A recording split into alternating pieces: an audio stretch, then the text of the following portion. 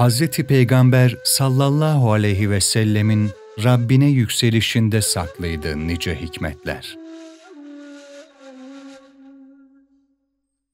Namazla tevhide ulaşmanın manevi iklimiydi bu kutlu gece. 7 kat semaya yükselen Hz. Muhammed Sallâllâhü Aleyhi ve Sellem'in mucizevi yolculuğunun adıydı Mirac.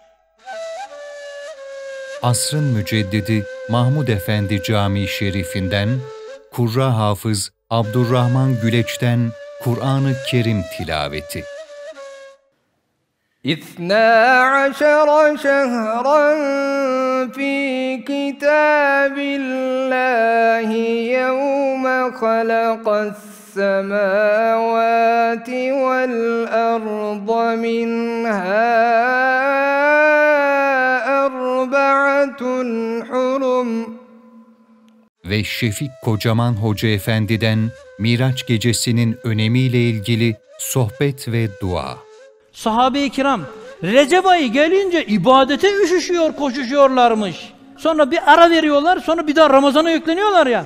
Diyor ki kainatın efendisi, ameller Allah'a yükseltiliyor, insanlar Recep ile Ramazan arasında bundan gafil oluyorlar. Ben Allah'a amellerimi yükseltirken oruçlu olmak istediğim için yapıyorum bunu.